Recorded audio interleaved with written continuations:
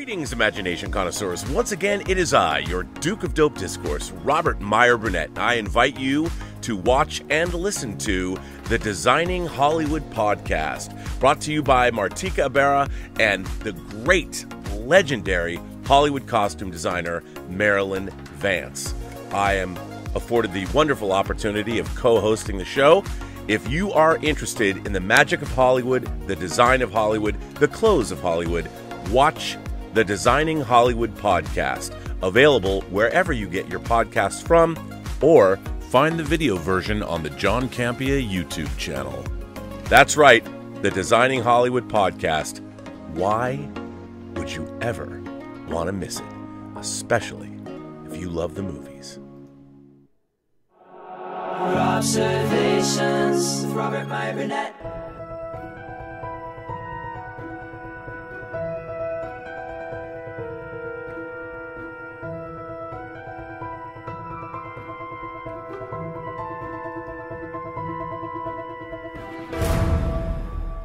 Well, greetings, imagination connoisseurs. Once again, it is I, your Duke of Dope Discourse, your master of fun and wonder, your viceroy of verisimilitude, your sommelier of sci-fi and cinema, your evangelist of the imagination, your archbishop of Banterbury, the as-yet undefined existential Mr. Rogers, me, Robert Meyer Burnett, and this is Robservations, episode number 811.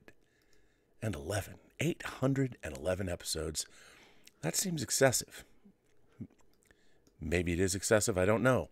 But it's amazing to be here, ladies and gentlemen, boys and girls, gentle beings, kind souls, however you identify across the 28 known galaxies. We're going to talk some Black Adam tonight. I got viewer letters. I got lots. I was going to talk about horror, but I'm going to do that tomorrow night. Black Adam, of course, opens tomorrow for all to see. I've been told it's like a 90s action film mixed with a modern superhero movie that even has a slightly political bent, if you're looking for that sort of thing. I'm excited to see it.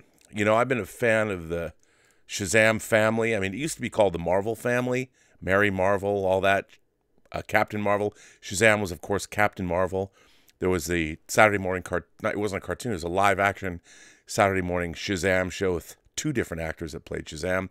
And it was called Shazam. But Shazam is an acronym. It was actually Captain Marvel. Of course, there's a Marvel Captain Marvel. There was Marvel. There's Carol Danvers. There's a whole bunch of Captain Marvels. So now in the DCEU, it's just Shazam, which is, I guess, poetic justice if you're thinking about that kind of thing. Very exciting. But some interesting things about Black Adam. There was an article that dropped in Variety this afternoon at just after 3 p.m. this afternoon. And this is interesting. And I thought I would share it with you because it harks back to things we've been talking about on the John Campea show. And yeah. So here is the article that I was discussing. Zach Sharf wrote this. Superman fighting Black Adam is not a one-off movie, but a new long form of storytelling, not a one-fight situation. By the way, this article has a spoiler alert, but it's not a spoiler alert to anybody that might watch the show or any show on the internet or has been on the internet, because Dwayne "The Rock" Johnson has been talking about this all week long. So let's get into it.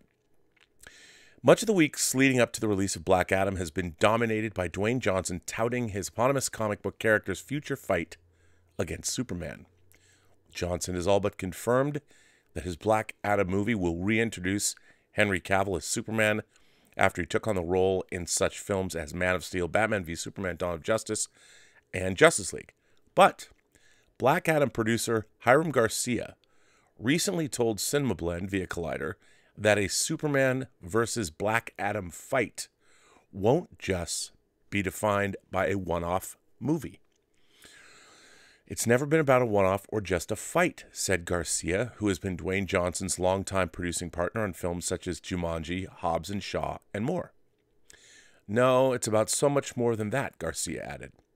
We really want to craft a long form of storytelling and show that these two characters exist in the same universe and are going to have to deal with each other often. either the same or on opposite sides. Hopefully they're going to clash at some point.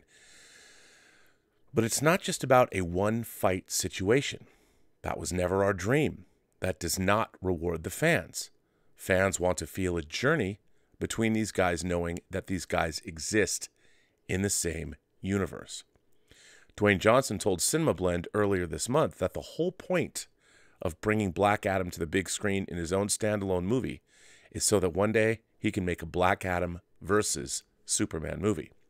Johnson stressed that, "I've been listening and I've been wanting to address fans for years regarding the desire to have Black Adam and Superman fight on the big screen. I've been waiting for someone to step up and address the fans and say, 'Hey, we hear you,'" Johnson added. So finally, after many months turned into many years, Dwayne Johnson reported that it took 6 years. Now, I have, let's call this person a very highly placed source in Hollywood, someone that I trust implicitly, who is in the know. And this person reached out to me a couple days ago and said that we had it all wrong on the John Campea show about the lack of Henry Cavill in the DC EU. This person, again, a very highly placed source, one of the most highly placed sources at Warner Brothers outside the studio.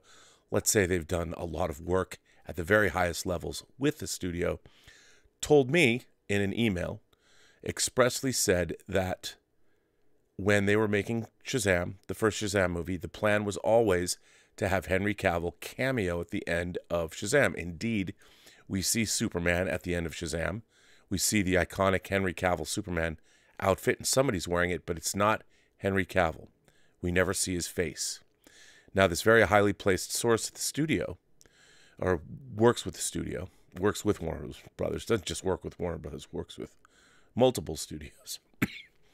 This person told me that when they were trying to get Henry Cavill to cameo in that movie, that his manager said, look, he had more contractual obligations, more appearances as Superman on the books.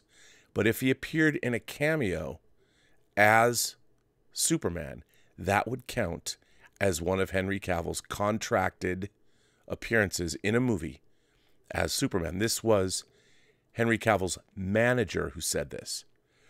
Interestingly enough, that manager is also Dwayne Johnson's ex-wife and his manager as well. As a result of that, because he wouldn't play ball with the studio, he was playing hardball, Toby Emmerich, who was running Warner Brothers at the time, said Henry Cavill is now persona non grata. He's not going to play ball with the studio. He will never be Superman again. Toby Emmerich is gone. He is no longer at Warner Brothers. So the 6 years that Dwayne Johnson has been trying to get Henry Cavill in a Black Adam movie or in a movie at all, that impediment has been taken away. It's another reason why this person told me that many people don't like Toby Emmerich or what he was doing at Warner Brothers and will not be sorry to see him gone now. I thought that was interesting. So Dwayne Johnson goes on in this article and says, the whole point of bringing Black Adam to the big screen in his own standalone movie is so that one day he can make a Black Adam versus Superman movie. I've been waiting for someone to step up and address the fans and say, hey, we hear you, Johnson added. So finally, after many months turned into many years, we ended up with what we ended up at. And the whole goal and intention now is this new era, this new time. Let's build out. Johnson's Black Adam movie also stars Aldous Hodge, Noah Centineo, Sarah Shahi, Marwan Kenzari, and Pierce Brosnan. The film opens tomorrow from Warner Brothers. So that's pretty fascinating. Now, what's interesting is I have been saying, and I didn't actually know this, I was just talking off the top of my head, that, you could use Shazam and Black Adam and make a Kingdom Come movie. For those who don't know what Kingdom Come is, it is a very famous DC comic series written by Kurt Busiek, and it has art by the great Alex Ross, and it's set in the future when all of the pantheon of DC heroes are older. Superman is now taking care of Smallville, what's left of it, and it's about the clash between old multi-generations of superheroes.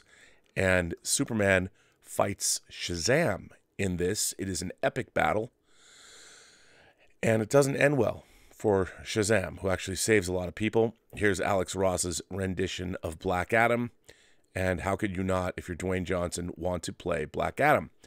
But what's really interesting is Hiram Garcia, who I just read, who said the plan was to make a build out. He said build out. He said this on December 31st, 2021 to this was CBR.com. Black Adam boss wants to make a Kingdom Come movie. Black Adam producer Hiram Garcia says the film's production company has long waited to make a film adaptation of DC's Kingdom Come. Now, they have not been saying that in the lead up to the release of the film. They've not been saying that to the press. But I'll read this article. Hiram Garcia, co-producer of Warner Brothers' upcoming Dwayne Johnson-led DC Extended Universe film Black Adam, says his dream project would be a film adaptation of the classic DC Elseworlds tale, Kingdom Come. Garcia, the president of Johnson's Seven Bucks Productions, which is producing Black Adam alongside New Line Cinema, Flynn Pictures Company, and DC Films, discussed Kingdom Come during a recent interview with Collider. Look, I think the dream project, that's something we've always spoken about at $7, we would love to make someday, which is a tougher ambition due, obviously, to IP and rules and so forth, but have always been obsessed with is Kingdom Come. Did I say Kurt Busiek? I did. The Mark Waid, Alex Ross joint that those guys did, he said. I think the storyline was always so compelling, Garcia. I can't believe I made that mistake. I'm sorry. I apologize to everybody. I throw myself on the court. I think that storyline was always so compelling, Garcia continued. We've always envisioned it as kind of an epic multi-film saga. I think that's something we've always dreamed of being able to do.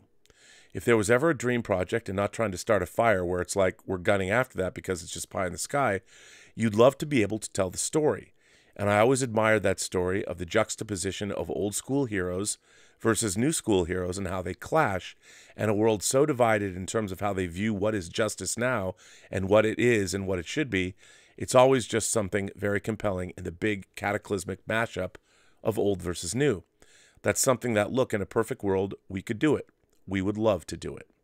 Written by Mark Waid and Alex Ross, illustrated by Ross and lettered by Todd Klein, Kingdom Come was originally published as a 4-part limited series under DC Comics' Elseworlds imprint in 1996, along with The Long Halloween, which came out in 96, which we talk about on tonight's Weekly Hero.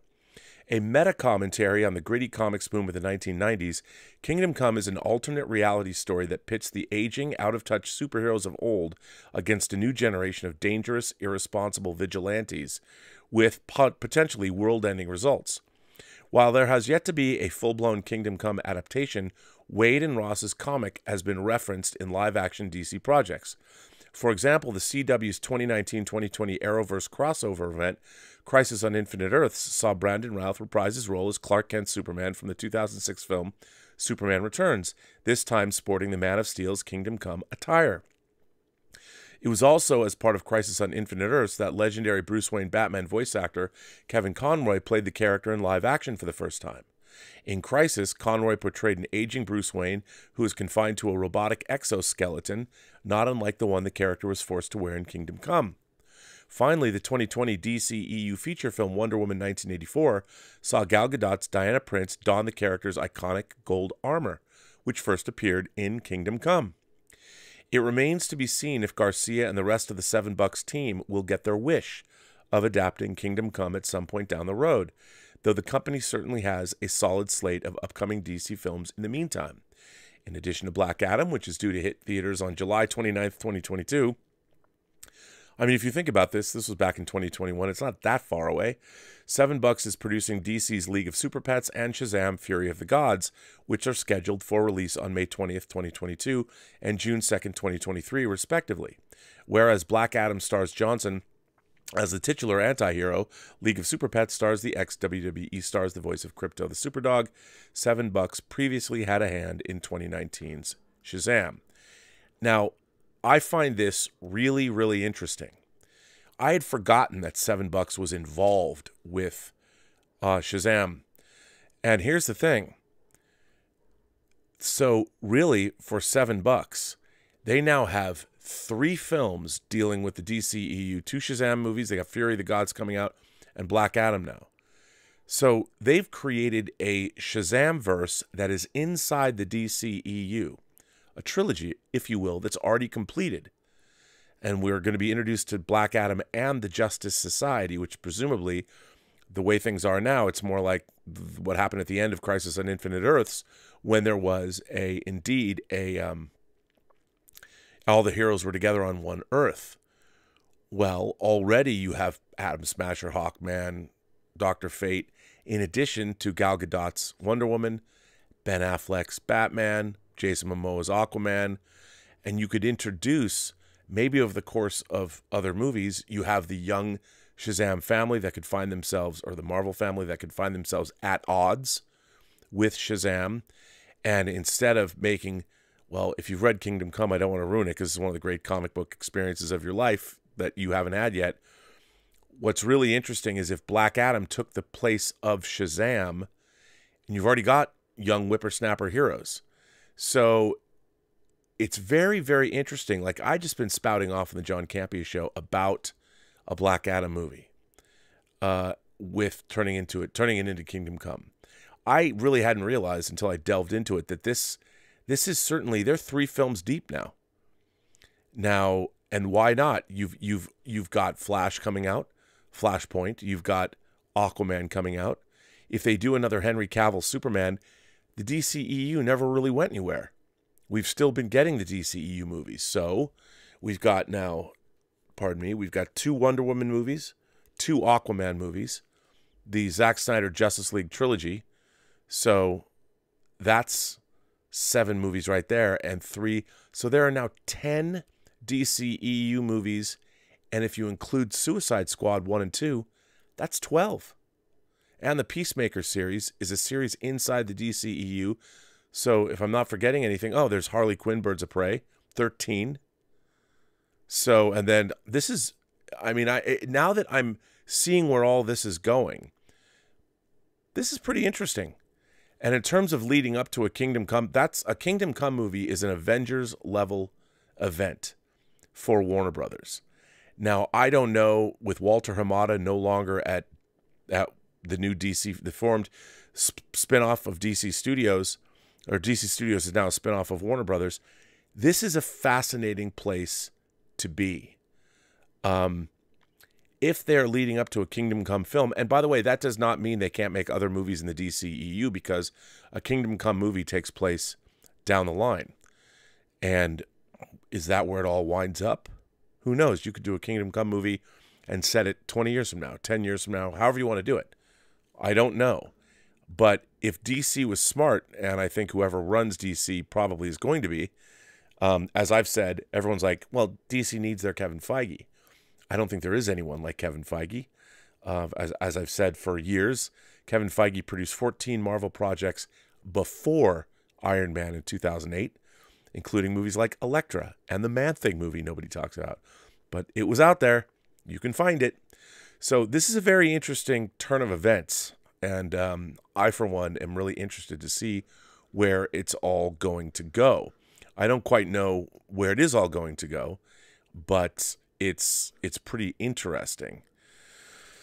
So we shall see. I mean, what's really interesting is, now I can understand, the thing about Shazam is Shazam becomes the villain in Kingdom Come.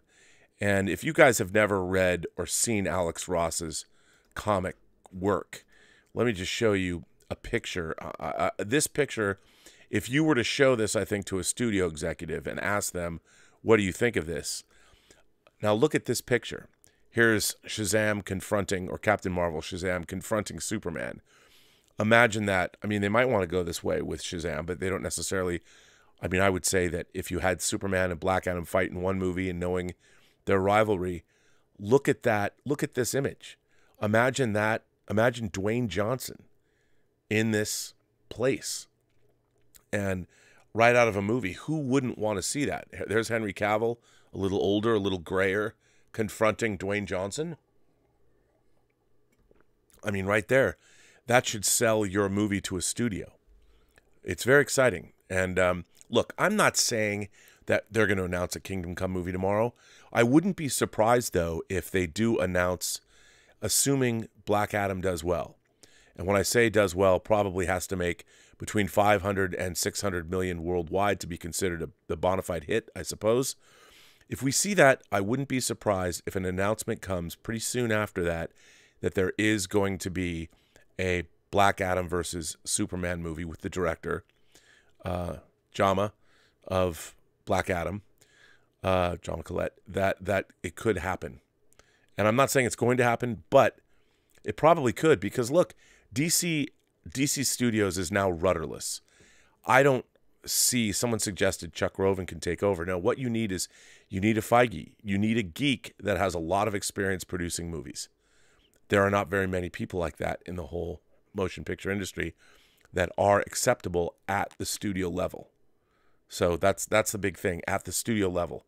You need someone not just who's like a writer of comics. You need somebody that has the skill set to do deals, to do deals with talent, to do deals with production companies, all kinds of deals, and has made motion pictures, and also is good in a room, and also can deal with a studio. There aren't a lot of people like that, and in the world. So David Zaslav and the people over at Warner Brothers Discovery have their work cut out for them. I don't know if it will happen. Who knows? Superhero Displays has been a member of the channel for 12 months. So I want to thank you for that. He didn't send in a super chat. He just sent in his I think he re-upped his membership. Thanks for becoming a member of the channel, Superhero Displays. You are, of course, a great friend. You've sent me a fantastic gift. Actually, two fantastic gifts, if we're going to be technical about it. Now, as many people know on the show, if you're new to the show, I read letters. That is correct. I read letters from you viewers, and I have a letter to read. I actually have a couple letters to read. This letter comes from Ivan. Hello, Robert and the Post-Geek Singularity community. I am Ivan from Dubrovnik, Croatia. Where they shoot Game of Thrones. Firstly, I would like to say how much I miss Robservations and Midnight Metal. While I like you on the John Campea show, your shows are on another level.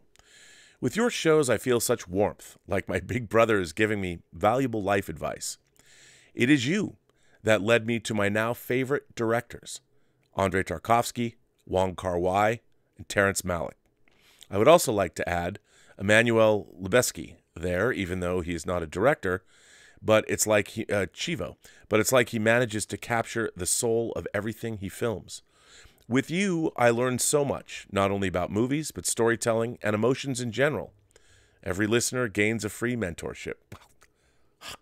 By the way, I did not write this letter. This is really from Ivan from Dubrovnik, Croatia. I would like to write about a small gripe I have with your opinion. Here it comes. About Zack Snyder's DC movies.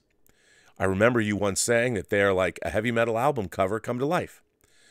You may not have scenes like Natasha and Steve talking in Endgame in them, but you like them. I disagree. In my opinion, there is nothing in the superhero genre that comes close to the sheer beauty of the human soul as portrayed in Zack Snyder's movies.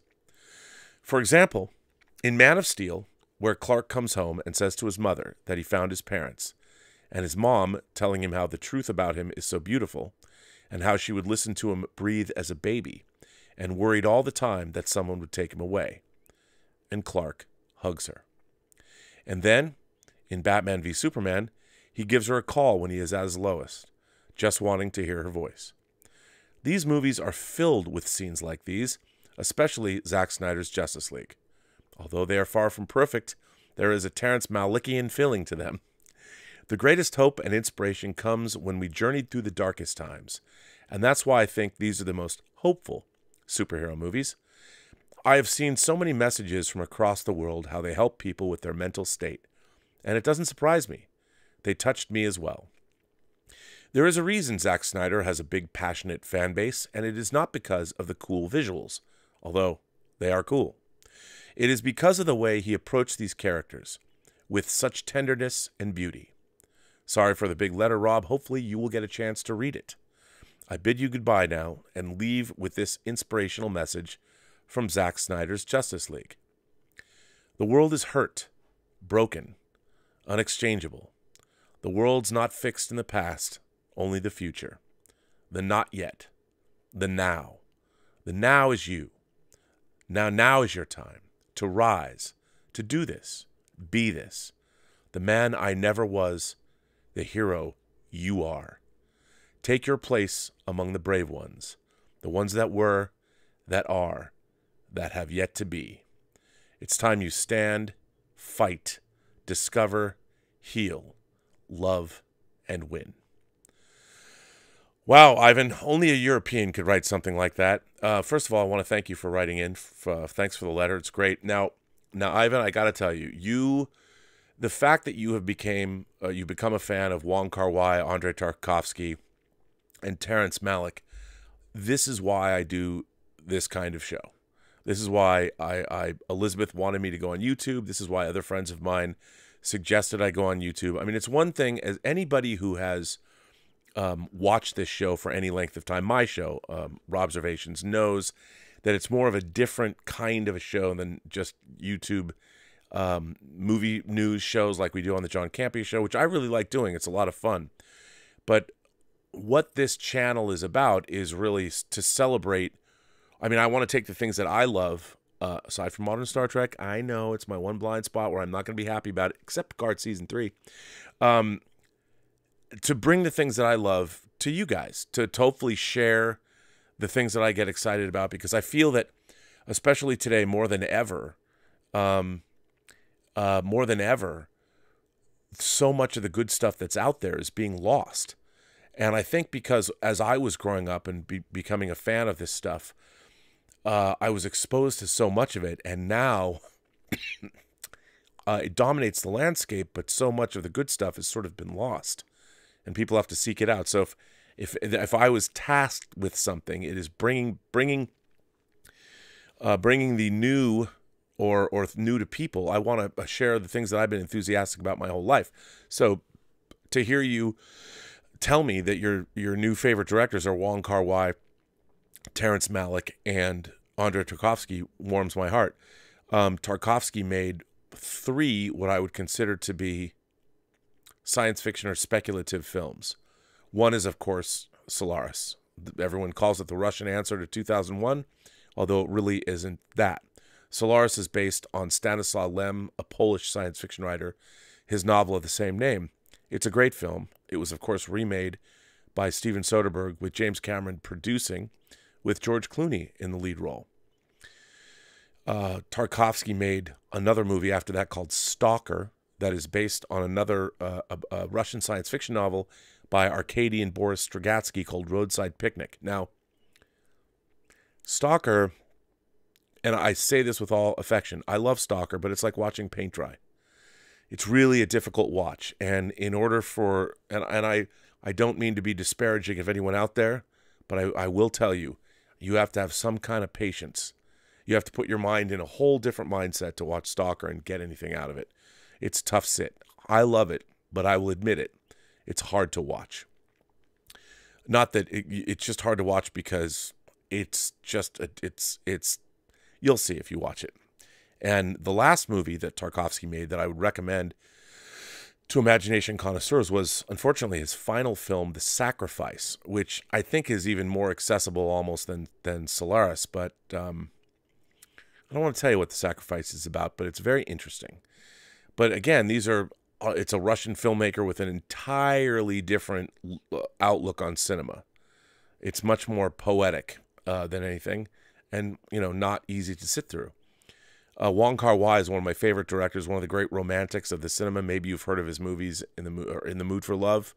Quentin Tarantino famously brought Chungking Express to America through his distribution company Rolling Thunder, which existed for a while in the 90s. If you want to watch, I highly recommend Chungking Express. I love it. And it's kind of got a sequel It was supposed to be part of Chungking Express, but part of it was turned into its own movie called Fallen Angels. And if you really want to get, and again, you gotta have the soul of a romantic, really. But it's set in contemporary Hong Kong. Very, very interesting. But Wong Kar-wai also did a sort of a pseudo sequel to In the Mood for Love, 2049. Was it 2048? 2049, Blade Runner? Maybe it was 2048. 20-something. But check that out, too. There is a great Criterion box set. He made a film called Happy Together. That's a wonderful, wonderful movie. Just look up any of Wong Kar-wai's movies are great. Days of Being Wild. I mean, just check them out. You'll love them if you want. And then Terrence Malick, of course, Badlands, Days of Heaven. My favorite Terrence Malick movies are Badlands, Days of Heaven, The New World, and I love his new version of Tree of Life. Love it. And Ivan, thank you, sir, for writing in. What a great letter. Very much appreciate it. So thanks very much. And you're most kind. So thank you.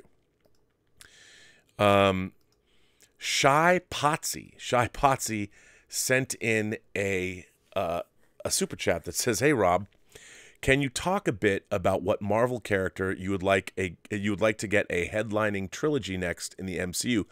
That's a good question. You know, all of my answers now to the MCU question are X-Men characters. I love the X-Men. And obviously, you've got your core X-Men characters. You've got Cyclops, you've got Jean Grey, you've got Beast, you've got Iceman. I mean, those to me, Storm maybe with the new X-Men. I don't know if you go with the classic team or add a few more, because we've seen those in X-Men movies. But I would love to see even the peripheral characters. I mean, John always talks about how he loves Bishop. That's an interesting, I mean, I really like the whole Bishop storyline coming from the future, and Trevor Fitzroy and those characters. I'd love to see a Long Shot movie. I loved Long Shot, but then again, it might be a little goofy. But again, I would love to see, I've said this before, even though we have a trilogy of Wolverine movies, I think I would love to see, maybe not a trilogy, but I think we need another Wolverine movie. If I was in charge of the X-Men, I would redo a Wolverine movie, and I would have Wolverine come out of the Weapon X program, and I would have Alpha Flight. I would literally introduce Alpha Flight in the first Wolverine movie, and have Wolverine lead us, just like in Bryan Singer's first X-Men 22 years ago, lead us to the X-Men and build out from there. But if I could do any MCU movie right now, probably Wolverine and Alpha Flight together, because I love Alpha Flight. But the further we get along, and I love the MCU.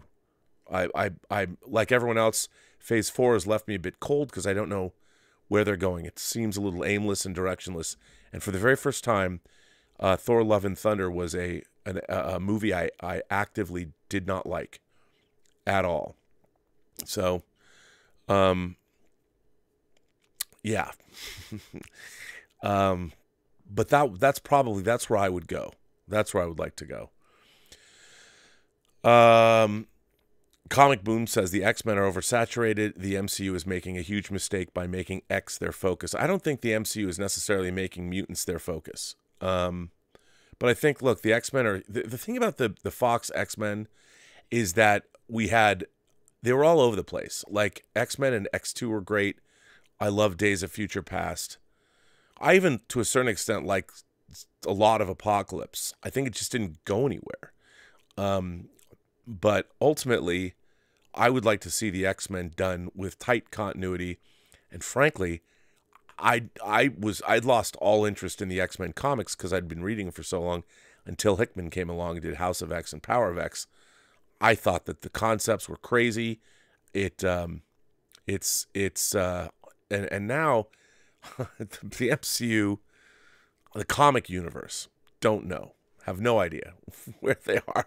But I did like House of X and Power of 10 or Power of X. So that's kind of where I'd want to go, Shy Potsy. I mean, frankly, to be honest, everyone knows I love Moon Knight. I did not like what they did with the series. Oscar Isaac was great, but I really didn't like the Moon Knight series ultimately. A lot of people did, but I was not really, did not dig it. Binary Sunset Media says, "Dear God, Zack Snyder's superhero films, hopeful? Yikes." Well, here's the thing. Here's what I would say about Zack Snyder's. Like, I love Man of Steel. And the reason I love Man of Steel is because I looked at it more as a first contact story.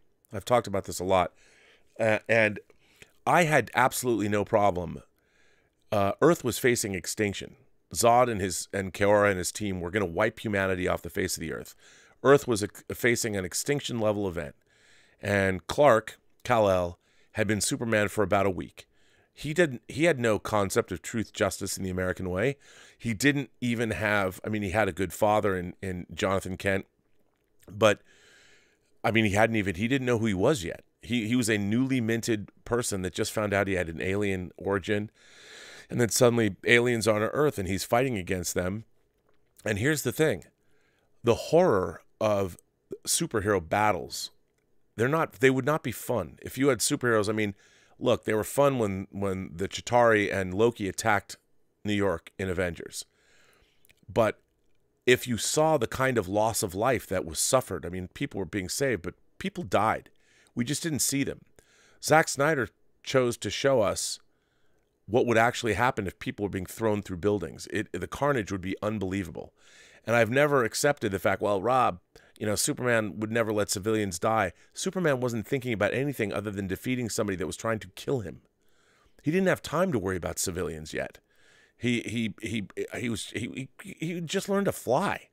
But anyway, I think the thing that why Ivan responded to Zack Snyder. Look, I love Zack Snyder's Justice League. I thought that Batman v Superman: Dawn of Justice, the real problem with Zack Snyder's movies, is that there's not a lot of lightheartedness to them.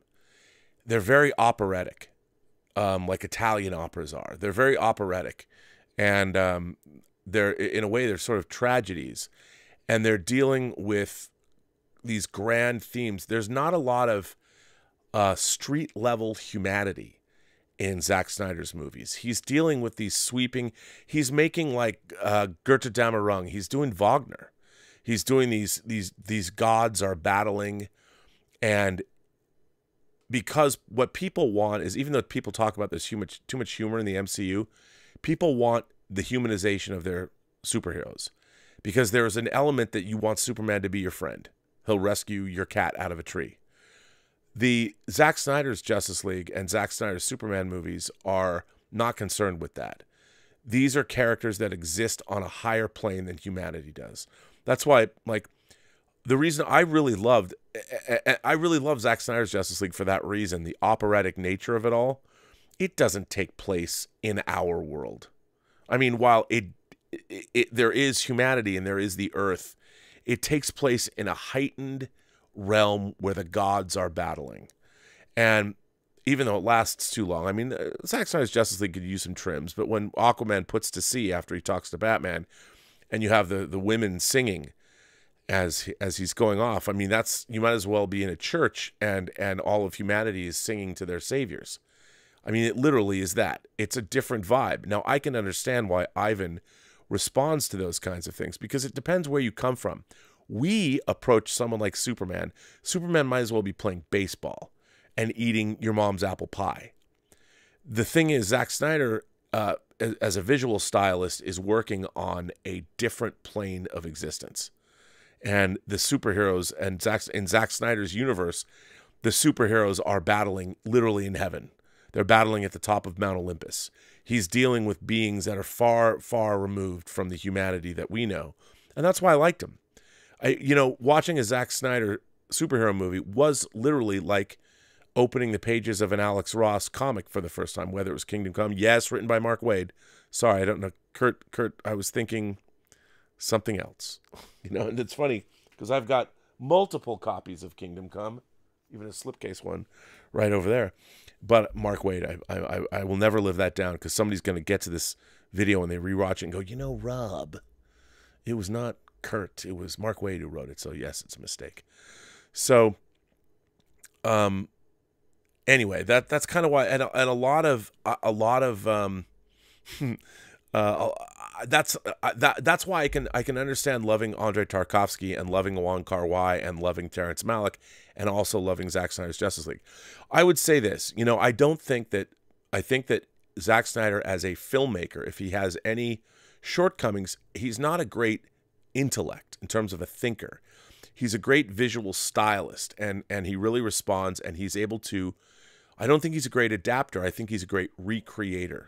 Watchmen is a great recreation of the comic, but it's not a very good adaptation of the comic because it has too much of a slavish devotion to the actual comic itself without really understanding that the Watchmen comic book is an actual deconstruction of the entire medium of comic books, which when you're translating it to film, that is lost because it's not a movie.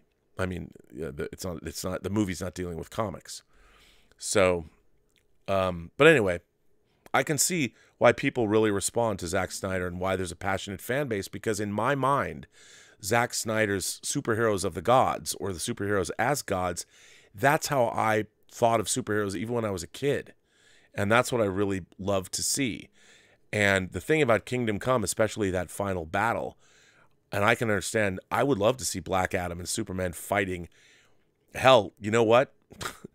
If they ever make that Kingdom Come movie, I would love to see Zack Snyder direct it, because he would bring that mythical quality to the visuals at the end.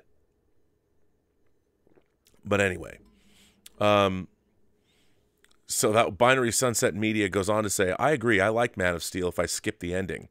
After breaking Zod's neck to save a family, Superman looks up and screams because that family is dead. That's Zack Snyder. Well, I mean, I don't necessarily agree with that, because this idea that people wouldn't die during that kind of a battle, or, I mean, Zod, here's the question I always ask. In the context of that movie, what was Superman supposed to do with Zod? You can't imprison him anywhere. It's not like he doesn't have some kind of a crystal container you can trap them in and take away their powers, or a crystal container that you can get into to protect you from something taking away their powers. I mean, they can't. What are you going to do? Zod had to die. They all had to die. There was nothing you could do. Superhero Displays sends in a super chat and says, what a beautiful letter. And I completely agree. Yeah, I thought it was a beautiful letter too. Binary Sunset Media goes on to say, I did like his JLA, but he totally wants to make the Fountainhead for a reason. That's Ayn Rand. And if you haven't read Atlas Shrugged or The Fountainhead, or her novel Anthem is a different author, Neil Stevenson, Anthem. Check those out. I mean, it's very funny because Ayn Rand's books Ayn Rand have fallen from favor as of late. But I think there's something to be said for objectivism. Watch, I'll get canceled for saying that. But you can. Binary Sunset Media goes on and says 100%. I agree. Shy Potsy says, I'm bummed out over Black Adam. Will admit I usually dislike DC films as opposed to Marvel. However, with The Rock, I was very intrigued and hoping for better. Guess I will see for myself. I do think it will be an economic failure at the end of the day, though. I hope it's not. I hope it's not. Look, I don't want any movie to be an economic failure. So many people nowadays, especially on these superhero movies, so many people around the world now put their time and their effort into these works. And I want them to succeed. I want them to succeed. So let's see. Tips. People have been sending in tips as well. If you want to send in a tip as opposed to a super chat, there's a link down below. Sergio, link in the description. Sergio C says, hey, Rob, I saw you and John talking about the Black Adam box office earlier, and I believe that it will even do better than expected because of the MCU being a little stale right now. Thor 4 and She-Hulk were not received well, so maybe DC will have a chance. Well, you know what? I mean, on the other hand, you've got a gigantic movie star in The Rock, in Dwayne Johnson, and you've got, I mean, I want to see an action movie. And Black Adam is kind of, as from what I've heard, everybody that I've talked to that has seen it has enjoyed it. They don't think it's the best movie ever made, but they had fun. And that's kind of universal. People are like, you know what, I had fun. I like seeing this. I like it was kick-ass action. And And I heard they had to kind of tone it down to make it not R-rated. I'd love to see an unrated cut of Black Adam. And if anybody can get it done, The Rock can get it done. So I'm looking forward to see a meaty powerhouse of a movie where Dwayne The Rock Johnson's killing some fools. That's what I want to see. So Sergio, hopefully, look, I want it to be successful so they can continue on with this universe. And hell, if they're going to make a Black Adam Kingdom Come movie, come on, I'll bring that on. Hey, our old friend Claudius is here. Hello, Claudius. Monsieur Burnett. Do remember you, me, 1983, Hotel Negresco, Duran Duran, Elton John, Russell Mulcahy shooting I'm Still Standing and Endless Martinis. Meanwhile, Chris Claremont writing, Paul Smith penciling, The X-Men. That would have been 83, so The X-Men would have been like, would that be in like the 160s? X-Men 160s, around there? Paul Smith did like the Brood storyline. Is that back in the day? Man, I don't know. I'm old. That was a long time ago. But you know what, Claudius, those are fun times. Russell Mulcahy directing the I'm Still Standing video. For those of you who don't know, Russell Mulcahy cut his teeth doing music videos in the early 80s. He, such as Duran Duran's Rio video. And he, of course, directed Highlander. And one of my favorite 7 ripoffs, Resurrection, with the Highlander, Christopher Lambert himself. So, yeah, that's a good shout-out. Good to see you, Claudius. Hope the fam is doing well. By the way, we are bringing back Whining About Movies. Jason S. says, Rob, at the start of your show, you again forgot to say, I'm the alien prince that never was. It's part of your origin story. Some ideas on that show, framed by Rob in 10 minutes. Framed in 10 minutes. What Jason S. is referring to, for those of you who don't know, I was adopted. And, I did not know my biological parentage. I never even cared. I never even really was interested, but I did dream. I did think about the fact that when I was a kid, that maybe I was an alien prince of some kind sequestered here on Earth for protection. Until from some rampaging alien hordes, because when you're a kid, why wouldn't you want to be an alien prince that's in hiding? Someone like John Carter. Maybe I was transported here, and when I reached a certain age, a ship would land on my front lawn, kind of like Star-Lord, and the Ravagers would come get me or whatever, take me away. Calgon, take me away. That didn't happen. I did, however, meet my biological mother and my biological sister. I found out I had a 100% biological sister who's 14 months younger than me. And if you look on my channel, I did put I have a video of our first meeting when I met my biological sister. If you're at all interested, you can delve into that and find out. So there you go. I've got more super chats and tips waiting. Don't worry.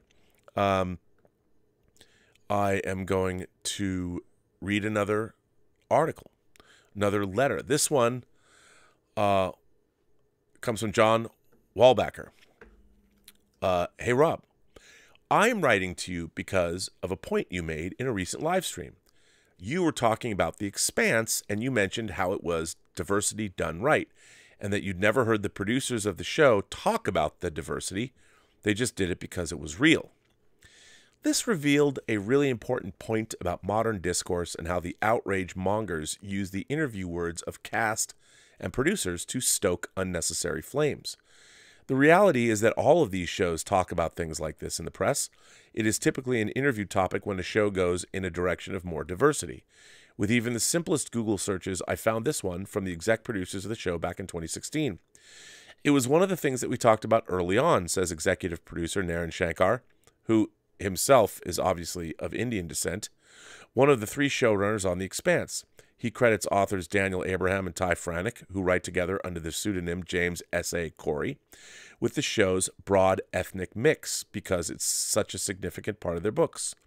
They always said the people who make it out into space, it's not going to be Neil Armstrong, clean-cut, classically white Americans. It's going to be Indian, Chinese, Russian people, a mix of everybody, every ethnicity, and it's just going to melt and mingle. We really wanted to reflect that and retain that in the show because it does say something about humanity and that movement out into space. Talking about shows through the lens of diversity has been a part of the creation of these shows for a long time. The reason it is a point of topic is because of how much it isn't the norm. This is just a few years ago, and you have execs asked and discussing the diversity in their show. No different than how the cast and crew of something like The Rings of Power were asked and answered similar questions about their show. The only difference between the two is the discourse surrounding it. You have only heard about Rings of Power's cast and crew discussing these things because the outrage mongers look for these interviews and amplify these types of quotes to claim that the creative decisions are bankrupt to a political agenda. It isn't an agenda. It is a periphery talking point that the cast and crew might find worth discussing when asked. There's nothing wrong with that, nor is this a new phenomenon. You even have shows like House of the Dragon that write in modern political hot topics into the text of the show. Rampant misogyny, abortion as a major plot point, the power dynamics of women in male-focused systems of power, etc. Yet that show is somehow not being political, while Rings of Power is lambasted for it with almost no modern political ideology in the text of the show, merely mentioned in interviews as something the cast and crew are proud they were able to bring to the screen as part of an otherwise straightforward narrative. The issue that is driving the hate for the show through the vocal outcry of channels doing dozens of videos hyperbolizing the quality of these shows even months before they are actually released is the same thing that progressive producers have long discussed in interviews that their shows strive to represent. I think it is important to understand the context here. The Expanse producers did openly talk about their diversity and what that represented in their show. In fact, there are dozens of articles about authors, cast, and crew discussing the diversity of their show and its importance, no different than how the MCU or the Rings of Power crews have discussed it in their context. The difference is now there are people predisposed to finding a political agenda and using it as jet fuel to discuss politics as a negative in the creative experience of that context. There should be more nuance here, and if a simple Google search reveals much of the same discussion around The Expanse as it does for She-Hulk or Rings of Power, maybe the issue isn't producers talking too much about diversity or a new concept of forcing said diversity into our entertainment.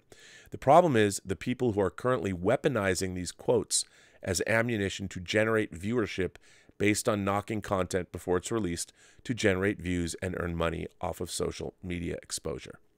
I respect your wise and experienced perspective, but it does frustrate me to hear people like you say The Expanse never talked about diversity to suggest that the producers of recent content being attacked are not doing it right, when you can clearly see in recent history neither discuss their shows in the press all that differently. All love and respect, Wally. Wally, what a great letter. First of all, I appreciate you writing in, but I would like to I want to point something out here, and I think these are different things that you're discussing. First of all, when you were talking about The Expanse, and the quote you gave me, it was one of the things we talked about early on. This is Naren Shankar. Naren is Indian. He worked on Next Generation. Great guy, terrific writer.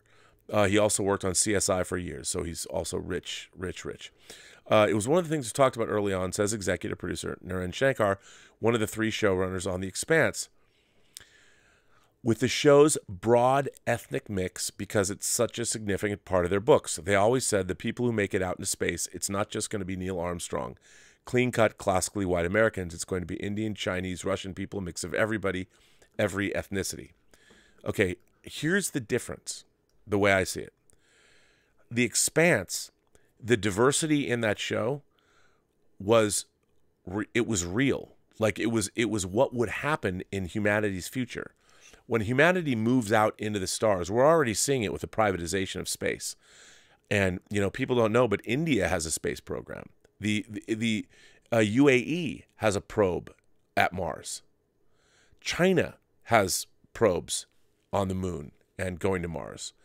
So the Earth, the people of the Earth, as we move out into space, will be no longer based. I mean, there's only one species of human being on this planet, humanity. There's only one of us with different ethnic makeups, depending basically from geological region, where the natural order of things where your ancestors were, depending.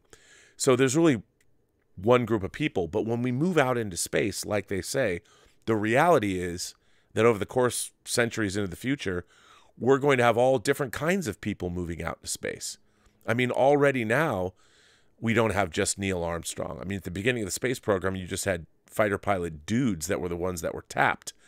But now with more women, all different kinds of scientists, different people from around the world. So it is a natural thing. The diversity in the expanse is a natural extension of where humanity would be. So the diversity becomes realism. And that was built into the books. And I think what people, look, we're living in an area, I can tell you right now that I am working in Hollywood, being a middle-aged dude, moving out of middle age into just old age like I am. There are people in Hollywood that have no interest in what I am saying as an older white cis male. Now, I don't have a problem with that. I mean, it just means I have to work harder and do different things to continue to work the way I want to work. I like the idea that we have marginalized voices and people that weren't able to make things getting more opportunities, because hopefully it will lead to better stories, and I'll get to buy movies of stories that I have yet to hear that haven't been told yet. I mean, I go back and I use the example of, and I've been thinking about it a lot. Spike Lee, his first movie that I saw, I believe it's his first feature, was a movie called She's Gotta Have It, about a black woman in Brooklyn, black and white film, multiple boyfriends, and she's got to have it. The title is what it is. It sums up the film. I had never seen his voice before. And when I first saw She's Gotta Have It, I was knocked out by it. And then he went on to make School Days, and then he made Do the Right Thing. And Do the Right Thing is I think it's a masterpiece, and it's more relevant than ever before. But here's the thing. Spike Lee, however hard he had to fight to get the money to make that movie, he went out and made the movie. Whatever challenges he made, every filmmaker, it doesn't matter what your ethnicity is, what your sexuality is, what your religious beliefs are. If you want to make a movie, you face the same problems. Anybody can make a film. The technology that exists now, you can buy three iPhone 14s with proper lighting. You could make a film that's almost indistinguishable from a Hollywood production if you have the talent in front of and behind the camera. Making movies is really hard. I think that while there are hot button issues, using The Expanse, the reason I love the diversity in The Expanse was it added to the verisimilitude of it. I love the casting of The Expanse. I think it's great. You know, and so The Expanse, the diversity was built into the story. And it works. I mean, I would have had it no other way. And plus, if you just watch that show, the spectrum of different kinds of actors that they cast. I mean, I love Bobby. I love the fact that she's of Maori descent. I mean, I lived in New Zealand. There were some beautiful Maori women. I loved the way they looked. You know, I'd never, until I lived in New Zealand. I mean, I'd been to Hawaii, but I hadn't lived anywhere. I was in New Zealand on and off for years between 2001 and 2005, the beginning of 2005. It was fantastic. And to see, you know, a Maori woman who was Martian, you know, it was great. I loved it. But I do think that, I think what people are objecting to is now everything. Look, believe it or not, there are quotas now. And does that matter? Not really. But as long as I don't care if a character is a certain color, like nobody remembers this. And nobody would care because it wasn't a big deal. And I use this example all the time, too. One of my favorite stories ever was this Stephen King story, Rita Hayworth and Shawshank Redemption in different seasons. The character of Red was an Irishman. In the movie, Frank Darabont cast Morgan Freeman. Well, in the book, the character of Red was a white dude, a white Irish dude with red hair. Why do they call you Red? Maybe it's because I'm Irish. They didn't even change the line. No one on earth, at least no one I knew or ever heard or never read about, nobody ever once objected to the casting of Morgan Freeman in Shawshank Redemption. In fact, I think the people that actually go back and read the story are confused and perplexed because you cannot think about the Shawshank Redemption without thinking about Morgan Freeman and hearing his voice in that role. Nobody said shit because it was great. and nobody cared. And nor should you. And cast the best actor for the role. But what's happening now is I think that there is an overcorrection happening in our pop culture that people are objecting to. And are they monetizing hate or clicks? Yes. But there is, I mean, come on. You have to admit that in our culture today, there is a contingent of very angry, mean people that would like to punish others for the oppression that they've felt for their lives. And, chickens have come home to roost. More power to them. But you can't trade one oppression for another. And I just think that there's different ways to look at it. And I think what I want is verisimilitude. Give me the reality of something and cast the best actor for the role, regardless of what color they are. But look, there are instances that we are having to deal with. The Scarlett Johansson was going to be cast as a trans man, and in a movie. Movie didn't happen because people objected to the fact that Scarlett Johansson's not trans. Well, I don't understand when we now live in a world where actors are supposed to be the people in real life that they are. Like, I've never met a vampire, but a lot of actors have played vampires, and I don't recall anybody going, hey, man, that person can't play a vampire because they're not a vampire in real life.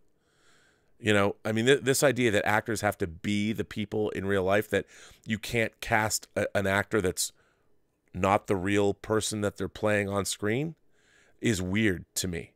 Now, I understand the underlying principle behind that is you want actors who are, whether it's they're LGBTQ, whether they're different ethnicities or whatever, you want all those actors to have a chance. And I agree with that. But here's another reality. And it's a reality of the business, because it ain't show friends and it's not show activism. It is show business. And it's unfortunate that Scarlett Johansson didn't get to play that role, because there is no trans actor in Hollywood right now who can, and people would argue with the fact that Scarlett Johansson is a box office draw outside of certain things, but she is a star. And until there is a trans actor who is a big star, and there will be one day, and I welcome that, you got to get somebody that's going to open your movie that people will pay to go see. And it doesn't matter, I'm just using that as an example. That's true of any movie, especially at the studio level. Dwayne "The Rock" Johnson, he's a helicopter pilot in San Andreas. He's Humphrey Bogart in The Jungle Cruise. The reason that Dwayne "The Rock" Johnson gets cast in all these movies now is because he's a worldwide box office draw. I mean, he can play anything. They'll put him in a movie, and the movie will open. That's what happens with these things. And unfortunately, what people forget is it doesn't matter who's playing the part. Nobody cares about an actor. Nobody has ever thought to themselves, I don't believe that actor because they're not that person in real life. No actor is. And so this weird desire amongst activists that only actors, it's really unfortunate, when Philadelphia came out, Denzel, Tom Hanks. Tom Hanks played he played a white lawyer who was dying of AIDS, a gay man dying of AIDS, and Denzel Washington represented him. And that movie brought a lot of awareness of the AIDS epidemic to people that might not have been sympathetic. And it cast on a wide, large canvas a light on what was going on at that time, which was tragic. And I'll tell you something. Do I think that one of the reasons it was able to pass muster because Denzel Washington was cast as the lawyer that represented him? Yes. That was a film where diverse casting actually helped the subject matter at hand, because people, it was interesting. The people that wanted to hate had different, I think the hatred canceled out anybody that was prejudicial against gay men, especially gay men afflicted with AIDS. That got canceled out by the fact that Denzel Washington was defending him. So either way, it was a great film. Tom Hanks won an Academy Award for his performance.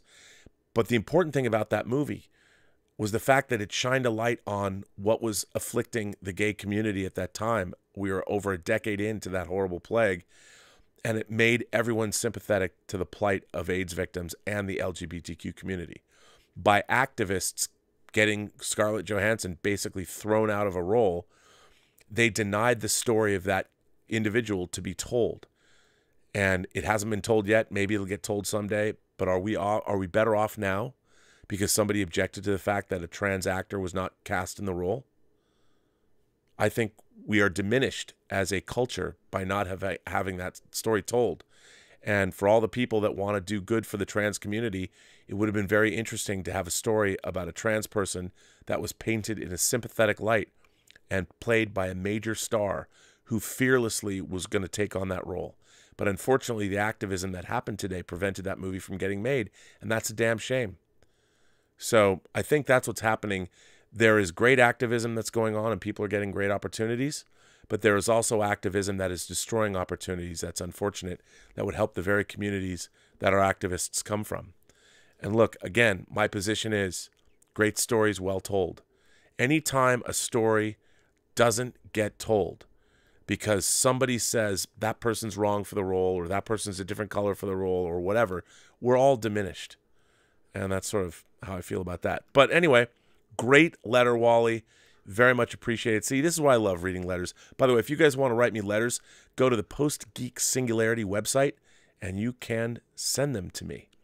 So do that. Post-Geek Singularity, it's right down there. postgeeksingularity.com. Send me a letter if you want me to read it live on the show. Usually, I just assume if people write me letters. If you don't want me to read it on the show, please just say not for air in the letter. So, so there you go. Let's see. Bunch of other people firing in more tips. So anyway, the Prince That Never Was. Jason S., I never got back to that. I'm the alien Prince That Never Was. Oh, yeah, I did. I answered that. That's why I came up with that. I didn't just start to talk about me being an alien prince.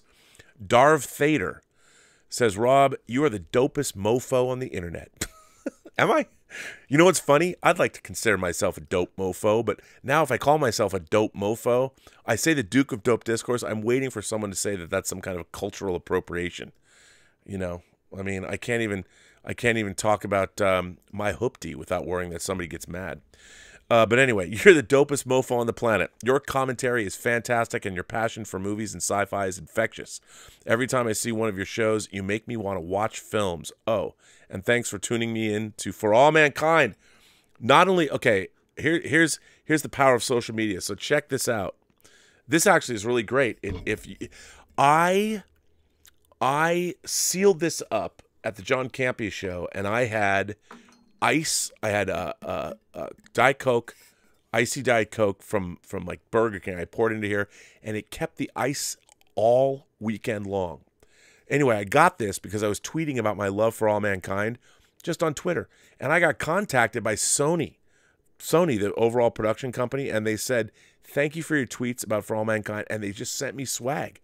They sent me this. They sent me a sweatshirt. Hey, power of the internet. Love this show. So, Darth Thader, thank you. I'm glad I make you want to watch films. Look, I do believe films are the greatest storytelling medium humanity has ever come up with. Although I wonder, I've said this before, I think we're living in the post-cinema age. The new generation coming up, everyone likes cinema, but you know, now it's people are allowed with technology to star in their own TikTok videos, their own reels, and things like that. I think the younger generation is less interested in movies. I am not. I will go to my grave loving movies. So, but I'm glad you like them. Maximus, the Maximus is the evil alter ego of Claudius. Maximus says, Robothan, the Robinator, brah, long time since you've had the pleasure of reading my words. Snyderverse, brah, cue the nature boy, woo! The Snyderverse is freaking Epic of Gilgamesh, scored by Wagner, performed in La Scala, actually. Says Scala, yeah, dude. That's right. That's exactly right, Maximus. People know I started a whole late-night show, Midnight Metal, because of the Snyderverse, bruh. And you know what? That's why we love it. I mean, who doesn't love the Molly Hatchet Death Dealer cover? And I think that's just what I'm saying. I mean, you listen to Wagner. Go listen to Götterdämmerung. You'll be like, oh yeah, they use that music in Excalibur. Just listen to it. You know, you're like, oh, You know, Wagner's opera, Götterdämmerung, well, it's Tristan, was it Tristan Isolde, Götterdämmerung, Das Rheingold, um, just the Ring of the Nibelung. You know, you'll be like, oh, Tolkien, yeah, I get it. Listen to that music, man. You'll think Zack Snyder's Justice League. I'm telling you, you will think that, because that's where it came from. I mean, that's where it all comes from Wagner. Let's see. A lot of people have been sending in more super chats. Tony Trombetta says, Rob, do you believe that Superman Returns should have had a sequel? Yes. And do you believe Singer would have made a better movie the second time around? I think so. I mean, I really like, look, I was talking to Brian recently because there's plans afoot to do like another 4K Superman box set or something. I mean, maybe, I don't know. And I think that there's actually what's called the Friends and Family version of Superman Returns is a better movie. It's about 30 minutes longer. And when Brian showed the movie to people, a lot of especially younger people did not understand the first 20 minutes when Superman went back to Krypton and you saw the shattered Krypton, because they didn't know, they hadn't seen the Donner Superman. And there was like the first 20 minutes was no dialogue. It was very Terrence Malick. It was very Tarkovsky. But I was saying, you know, that must exist. The tape, it was an Avid output, but wouldn't it be cool if they put that out and you could see that version of Superman Returns? But yeah, there was, look, I had pitched Brian when Superman Returns had come out. I had an idea about Brainiac. It was a long maybe one day. I've talked about it on previous shows, but it's kind of a long, convoluted idea. But I liked it. I thought it would have been good. I had it very well thought out. So basically, Brainiac, there's a lot of stuff going on. People haven't seen Superman Returns. It's really tied into Superman Returns. But Brainiac comes to Earth drawn by New Krypton as like a beacon, the power of New Krypton. Brainiac, at the beginning of the movie, you would see Brainiac is an AI, the Kryptonian AI, that all the knowledge of all the 28 known galaxies is curated by Brainiac. I was kind of taking cues from Superman the Animated Series. And Brainiac is this AI that also knows that Krypton is going to explode. And the Kryptonian elders come and consult Brainiac.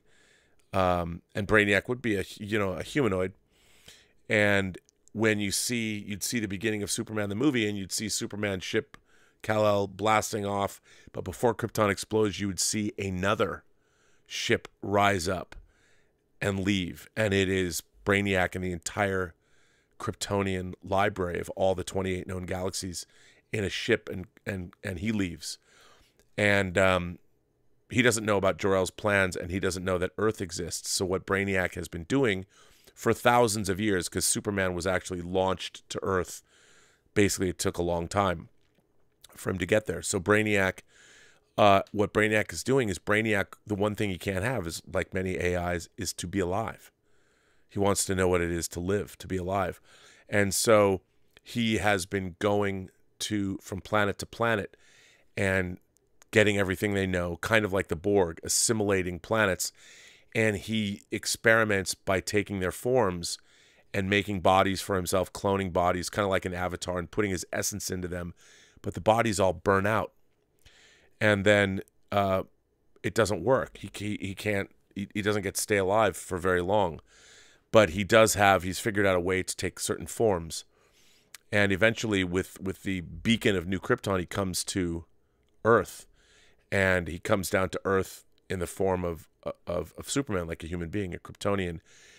But what he ends up doing is ingratiating himself to the world. By, unlike Kal-El, is he starts giving the world things it needs. Our planet, a cure for cancer. He stops, like there'd be a scene where in the Middle East there's going to be like Kuwait's being invaded. Brainiac shows up, no one knows it's Brainiac, and stops a war. But just kills a bunch of people, kills the invading army, and Superman says you can't do that. And eventually a rift happens, and then of course what Brainiac wants is Superman's son, because he sees Superman's son as being the body that will, with the yellow sun, he will be able to live on in the body of this kid. It goes from there, and it becomes Mordred. It's a long story, but that's the gist. It goes from there, and the world loves Brainiac, and Brainiac is able to depose Superman because Brainiac helps the world and Superman hasn't been, and everyone's like, why haven't you been helping us? If you have the technology to cure cancer, why haven't you done it? Well, because Jor-El said don't do that because you'll fuck up the planet. But anyway, never got made. Too bad. What are you gonna do? Woulda, coulda, shoulda. Shy Potsy says, sorry, Rob, last one. The MCU, Civil War II. What do you think that could look like? Well, that's interesting. I mean, obviously, Captain Marvel is a big player in Civil War II in the comics. I don't know yet where the MCU is going. I don't think we know enough to know where Civil War II would be headed. I need to see what happens with Captain America, New World Order. I will say this. I have read all 6 scripts for Secret Invasion. I really liked them. I hope it's much more, it's like Falcon and Winter Soldier in the sense that it's globe-trotting, it's espionage, spy thriller, alien infiltration. It's really, really good. And I really, really liked it. As a matter of fact, if they stick the landing with this, it'll easily be my favorite. I don't know if it's still considered, because Wakanda Forever is supposed to be the end of Phase 4, from what I understand. Secret Invasion was great, though. Really, really great. Although you're going to cry at the end of episode 1. That's all I'm going to say. That's all I can say. People are already like, demonetized, click. So I don't know what that would look like, but who knows? Rampage Predacon says, hi, Rob. Why was the Snyder Cut a 6-hour movie? Was it initially supposed to be a 2-part Justice League film? And why was the film not widescreen format? Well, they wanted to go with this IMAX square format. Look, that's kind of a sticking point with me. Great looking Blu-ray. I wouldn't have done that. I mean, in IMAX, it makes sense. I would have gone for either the IMAX ratio of basically 1:6:6, because it's cool. I mean, I like those visuals. I think that if he had made that as a regular film, he probably would have cut it down more. There's a lot of overindulgence in the editing. You could cut that movie down, but I think that he was supposed to make a second part of that Justice League movie, but I think what he did was, in a way, it's the purest form of what he wanted to do. He gave us his opera, his superhero opera. And it's on a grand scale, and it has a different feel to it. And I remember just being enchanted by it, to be honest. I mean, when I was a kid, the Justice League was my favorite superhero team when I was a kid, until I met the New Teen Titans and the X-Men. I love the Justice League. I love the Justice League. The Justice League version, Joss Whedon's version, I hated it so much. Because I like the characters. I like Ben Affleck as Batman. I like Gal Gadot as Wonder Woman.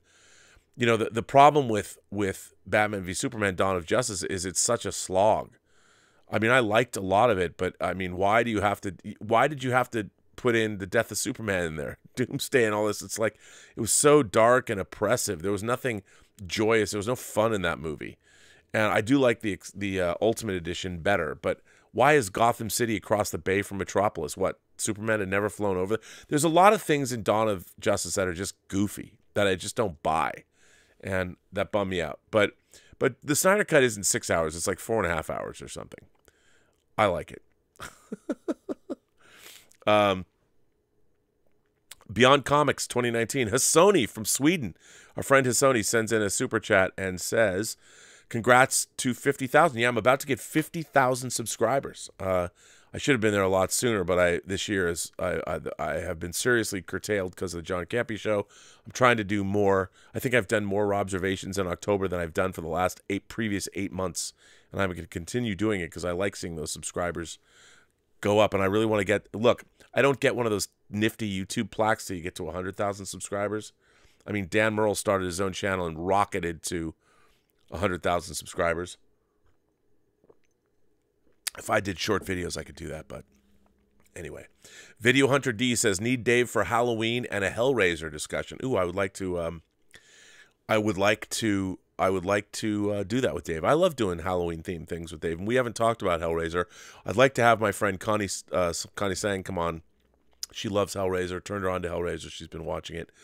And we went and saw Hellraiser 1 and 2 together, Film Prince, last month. It was great. part of Beyond Fest. So maybe that'll happen. I'll ask Dave, see what's up. Sam Phillips says, Robert, who would you say are some of your top picks to direct Man of Steel 2? There's only one person I want to direct Man of Steel 2. Superman, whatever you call it. Chris McQuarrie. I want him to write and direct the script. You know, I saw a clip where he's talking about how no one asked him. He already worked with Henry Cavill. You know, the cocking of the arms, I want to see Superman do that shit. I want that to be a signature move, and I want to see him do that before flying into Black Adam, whatever that's going to be. If Chris McQuarrie wrote and directed a Superman movie, I think it could be one of the best superhero movies ever made. I honestly believe that. And I know Chris McQuarrie a little bit, not much, but I haven't seen him in a long time. I haven't seen him in, 15 years or something. But I really like Chris McQuarrie, and I hope he can do it. I think it'd be great. He's my only pick. There aren't a lot of directors around that can handle a major motion picture, a studio tentpole property. We don't have many directors that have proven themselves. You know, the other person I could say would do it that I think could make a great movie is, of course, James Mangold. I think Mangold could do it. I think so. Hitchcock the Goat says, always love your insights, Rob. Glad I was able to catch you live. Well, good to see Hitchcock's the Goat. I'd place House of the Dragon amongst the best 3 or 4 seasons of Game of Thrones. Oh, I'm right there with you. You know, there's something about this season of Game of Thrones. It's a little, I think it's fantastic. And the fact that it's much more focused than Game of Thrones. I mean, Game of Thrones is much more sprawling. But I do think this is kind of this is going to seem weird to people. This is going to seem really weird. You're right. House of the Dragon is great. But I see House of the Dragon. I don't know why. I have not spoken this aloud, I don't think. But I'm going to say this, and if you think I'm strange for saying this, House of the Dragon is to Game of Thrones what Rocky 3 is to the Rocky franchise. I mean, who doesn't love Rocky 3? Rocky 3 is so enjoyable. You know, you've got Hulk Hogan, you've got Clubber Lang, you've got Mr. T as Clubber Lang. Everything in Rocky 3 is great. You have Apollo Creed. I mean, it's so much fun to watch. But it couldn't exist without Rocky 1 and 2. Like House of the Dragon, it already had all the world building done, so it just becomes it's all the great deliciousness, the scheming and the fighting and the dragons and all that, because it didn't have to build the world of Westeros. Whereas Rocky 1 and Rocky 2, hey man, I'm a Rocky 2. I don't think I have to be an apologist. I think Rocky 2 is a great fucking sequel. I think I do. But Rocky 3 was just way fun. Like House of the Dragon is. House of the Dragon is just delicious fun. It's a soap opera. It is. It's a total soap opera, and it's a great soap opera, and I love it. I love it. But you're right. It's right up there. House of the Dragon is one of the great. It's clearly one of the best prequels ever made. Clearly. So Sam Phillips says, "Are you happy or sad Superman Lives didn't get made?" I was in. John Schnepp made the documentary, "The Death of Superman Lives: What Happened." Late great John Schnepp, that I'm actually in. Although I wouldn't have worn shorts to interview if I know you would have seen them.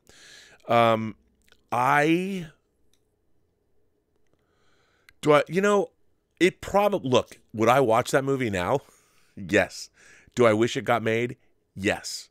I think it would have been batshit insane. I don't know if it would have been good, but it certainly would have been crazy. It would have been like the Jodorowsky's Dune. That also didn't get made, but it would be the Jodorowsky's Dune of Superman movies if it got made. And if you haven't seen the documentary Jodorowsky's Dune, Alejandro Jodorowsky is a filmmaker that made movies like El Topo, Santa Sangre, which is a great movie too, by the way, if you haven't seen it, The Holy Mountain. He is crazy, but awesome. He's also a comic book writer. He wrote The Inkle that Mobius illustrated. But he was going to make Dune in the 70s and didn't get to make it. But there's a great documentary about that. So it was great. So am I happy or sad? You know what? I'd much rather something gets made than not get made. I'd much rather live in a world where things get made, because that would be better. Fate Dream Logic just sent in support. Thank you for Fate Dream Logic. I love that. Fate Dream Logic. Thanks for the support. Appreciate it. GM says, why are studios so hesitant to do rich plots like this? I want juicy things like the Brainiac plot on the big screen. GM, I'm right there with you, but here's the thing. The reality is, it is much harder to translate something to the big screen and make it work than you might think. Because while remember, we all know, we're all steeped in comic book lore, we know all of these things, the general audience and the audience around the world is not. So, how do you tell the story? How you have to establish who these characters are first before you can tell a story. And it's really hard. It's really hard to do that. And with Superman, it's doubly hard because you have to make somebody, just like You'll Believe a Man Can Fly in the first Superman movie, Superman the movie that Richard Donner directed, you have to believe in these villains. You have to believe in these characters. I mean, that's why they brought back Zod for Zack Snyder's Justice League, or Zack Snyder's Man of Steel, because who do you have Superman fight? How do you create a credible threat for Superman that you can pit him against? I mean, the biggest problem everyone had with Superman 2, well, they had Superman Returns, probably. Pardon me, I can't even speak. Is the fact that he was a super stalker. People didn't like that, and he didn't fight anybody. You know, he picked up a big rock, and it was a much more existential Superman movie, and I think it's aged well, and Brandon was great in the role. But people want to see Superman fight somebody. And the thing that I'm really excited about Black Adam, and the reason I want it to succeed, is because I want Black Adam, he is a formidable foe and friend to Superman. And I think you can make a really compelling movie with the two of them. And I'd love to see it. I'd love to see it get made. So, yeah. So it's hard. It's really hard to do that. It's really hard to do Brainiac. And the problem is, like, with me, look, when studios are spending $200 million, they have to be able to have the people that they can bet on to make these movies. And there are very few of them on the planet Earth. I used to say that there's like 20 directors that studios want to make tentpole movies. I think that's down to about 10. There's 10 people on the planet Earth that a studio would give $200 million to make a movie. Only that. And there's not a lot of them. Really Not That Funny sends in a super chat and says, this is not funny. You're right. Really Not That Funny says, who is a Skrull, Rob? Who is a Skrull? Well, I'll tell you. Talos. Talos is a Skrull. Ben Mendelsohn's a Skrull. That's all I'm going to say. What? Come on. Come on, man. Think I'm going to tell you who a Skrull is? Ben Mendelsohn, Talos is a Skrull. Since you asked the question, I answered it. I appreciate the support. That's all you're getting from me. Charlie Rogers, NBN, is a member for 4 months. Thanks for the support. I appreciate that. Tom Jr. Jackson, who coined the phrase, we are all goof people. And truly, we are. He's been a member for 25 months. Tom Jr. Jackson, who is also a moderator here, says, Rob, great show. And also, we must figure out a day and time to talk, sir. We are all goof people. Indeed, we are. Binary Sunset Media sends in a $20 super chat. Thank you for that. Binary Sunset Media says, McQuarrie is perfect. When asked about his approach to Top Gun, he said, I wanted to make a sincere film, and that's why people loved it.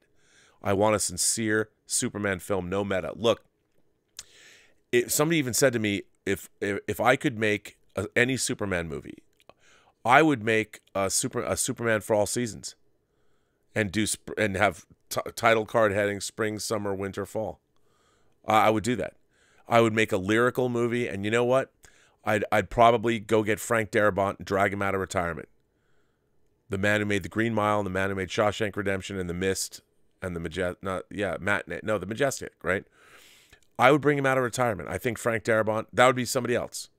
You know, for all the hell he's been put through with his Walking Dead lawsuit and all that, I would go get Frank Darabont and tell him that he should write and direct a Superman movie. Absolutely. 100%. I love Frank Darabont. But Chris McQuarrie.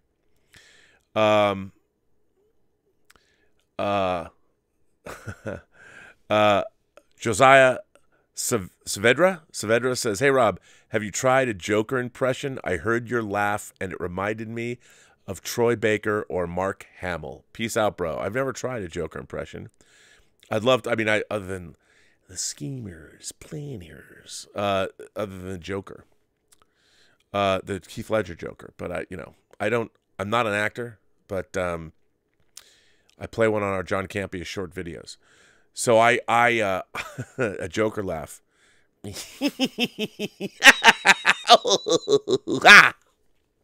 Something like that. I don't know. I'd have to think about it. And as I'm coughing.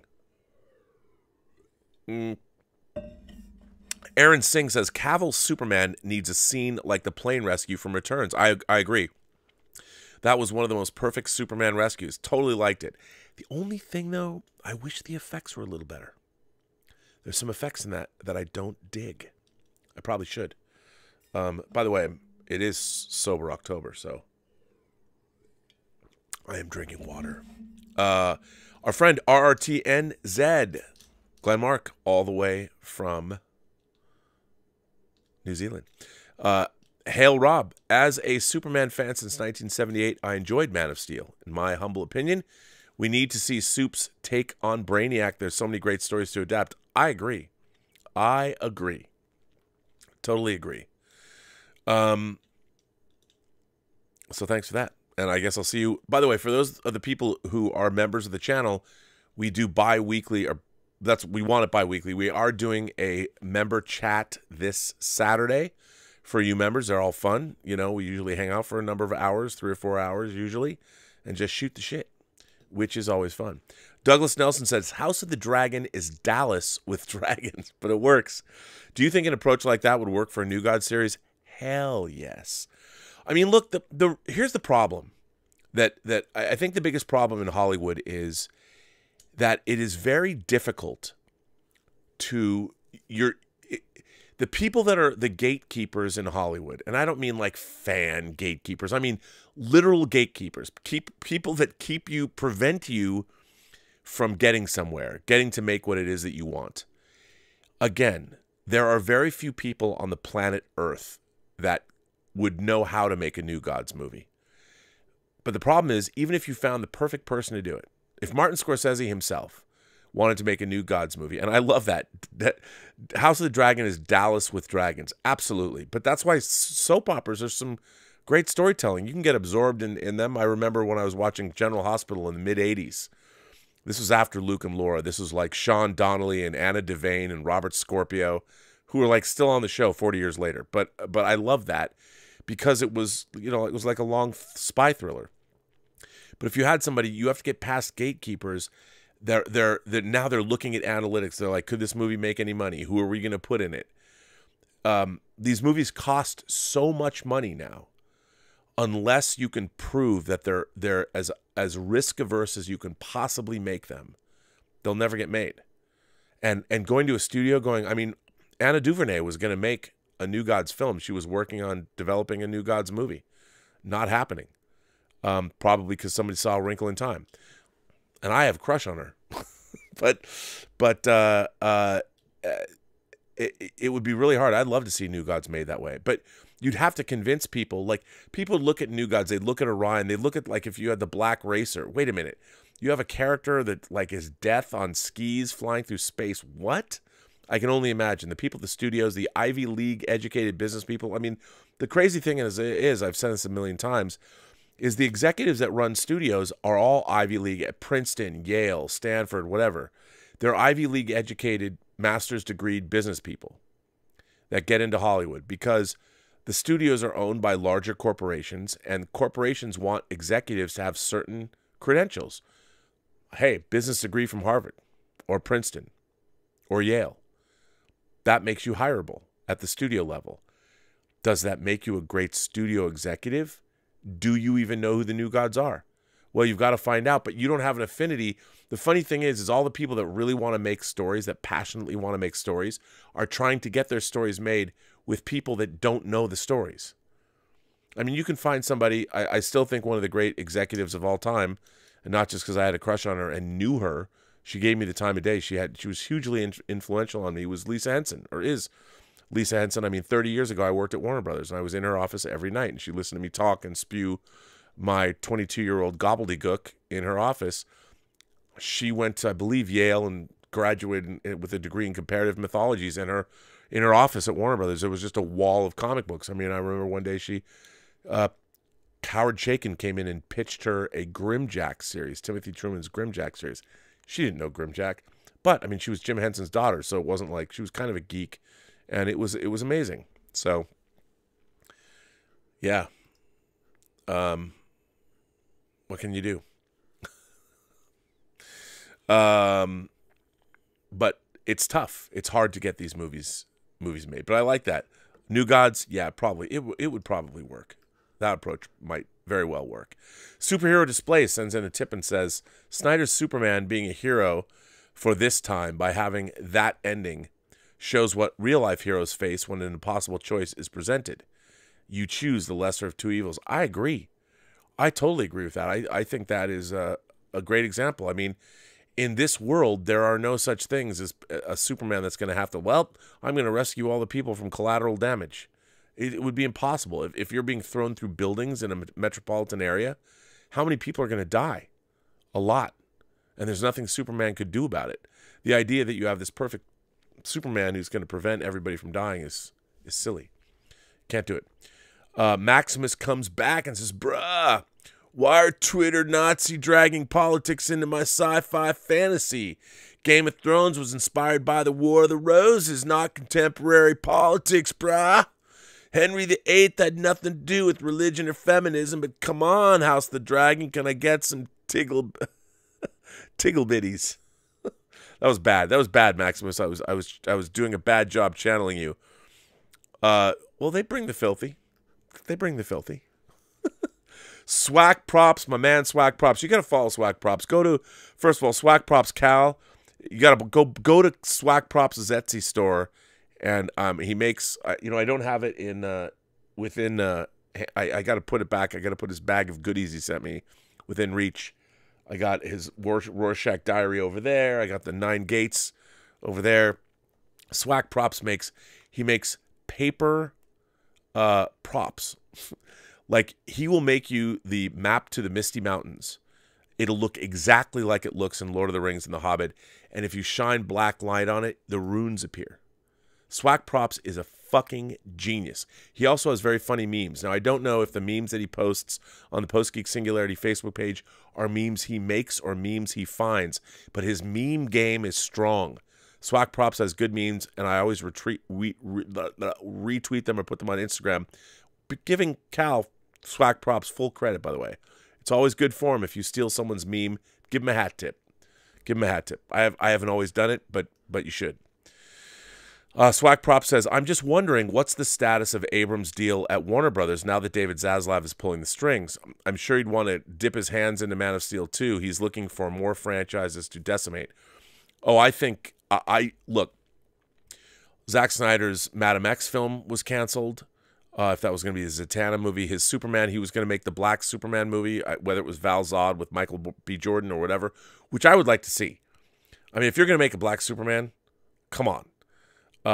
Michael B. Jordan should be that Black Superman. Although, Jonathan Mayers, if you haven't seen the Creed 3, I mean, I got to tell you, I think that idea for Creed 3, that it's a childhood friend of Adonis who went to the pokey for 18 years or whatever, I think that's a great idea. And my God, do they look ferocious. I can't wait to see that fight. And I'm curious to see Michael B. Jordan has worked with a lot of great directors. He's been in the business for almost 20 years. I mean, if you remember him from The Wire, he died, unfortunately. Friday Night Lights, he's worked his way up. You know, he kind of had an apprenticeship working under Ryan Coogler. They did Fruitvale Station. They obviously did Creed, Black Panther together. I'm excited. Creed 3 looks pretty damn good. So I'm in. Count me in. But in terms of J.J. Abrams' deal, I think, look, they had a $500 million deal. David Zaslav wanted to cut $3 billion. I think it was a no-brainer. I think J.J. Abrams should have had something. This is the problem with Hollywood, too. J.J. Abrams should have had something. As soon as that deal was made, he should have put something into production. Some big franchise movie. But I really do think that Bad Robot is better on TV than it is in the movies. He's made 5 science fiction movies, of which I didn't like any of them. The Star Trek movies I couldn't stand. I hated Super 8, which was a bad Spielberg homage that even had the wrong anamorphic lens flares on it. And I really hated his 2 Star Wars movies. So, yeah. But I think his deal is dead, dead, dead. But I don't know for a fact. Swag props. So that's that. But I don't know. I don't think he's going to have many more franchises to decimate. Hopefully not. John Suntress says, hey, buddy, can't bring myself to watch the Rocky IV director's cut. Have you? Sounds like they left out the Polly and the robot scenes. I'm psyched for Creed 3. Let's chat soon. They did. For those of you in the know, Sylvester Stallone did release a director's cut of Rocky IV, where he went back into the edit bay, and yes, the robot that everyone hated is out of the film. But there's things I didn't like about it. You know what? It's not very refined. It's a little choppy. To be honest, I was a little disappointed in both the director's cut, Rocky IV director's cut, and The Godfather Coda, The Death of Michael Corleone. I still like the extended version the best of that movie. Although I kind of like the beginning, the whole beginning with the Vatican banker, because I always liked that guy, and that's how the movie starts. And I think that scene's pretty good. I think they did a pretty good job with it. Claudius is sending in tips and super chats. Claudius says, my guess, Secret Invasion introduces Sharon Carter by playing Fleetwood Mac's Little Lies because she's a Skrull. I don't know. I don't know if Sharon Carter's a Skrull, and if I did, I wouldn't tell you. So I'll leave that to you. Norwegian Kryptonian says, are critics judging DC movies harder than MCU movies, or is that just imagination? Shine on. No, I'll tell you what I think. The reason the MCU is so beloved, go back and watch, because I find this, I watched Iron Man 1 again.